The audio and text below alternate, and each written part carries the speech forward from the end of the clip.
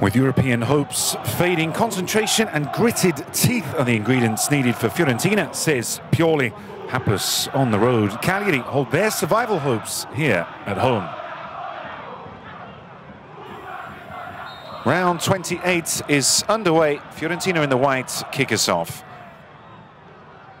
Pavoletti and João Pedro, but only for a moment. They can come again. Farragut's across. No one on the edge of the area, but there is. And the first save of the match is needed.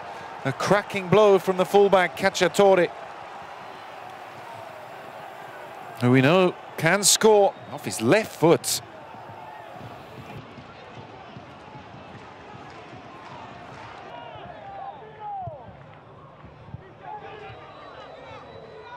Biraghi crosses in, and the first chance of Fiorentina is stopped by Cragno. And his excellent form continues. Fiorentina with their first moment of the match.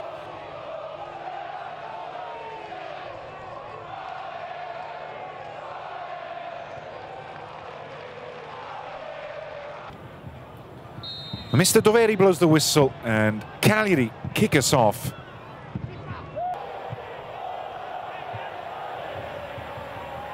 To go back a while since their last 0-0 as Cacciatore crosses, wonderful ball, it's a wonderful goal, and João Pedro with a decisive touch.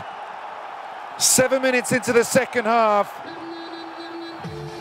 A bit of quality, crossing is their game. Crossing is really the name of their attacking play. And it comes for the crucial second goal, and there it is.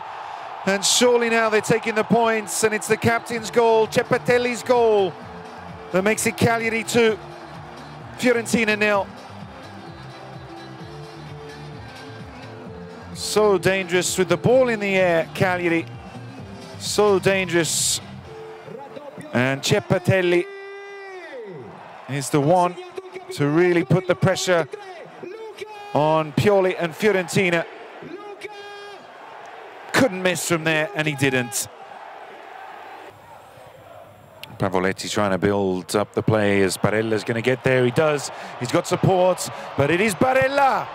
Fine save. João Pedro strikes the bar. And Barella once more. So close, Cagliari, to finishing finally this match. And Fiorentina, ragged attempt in defence. Far too easy for Cagliari. You feel they should have scored. Oh, and so close to doing so. Sequence of play, Gerson. No flag at the moment. Chiesa for late drama at the end, and he tucks it into the bottom corner. 88th minute of the game. And is there still hope for a point here for Fiorentina?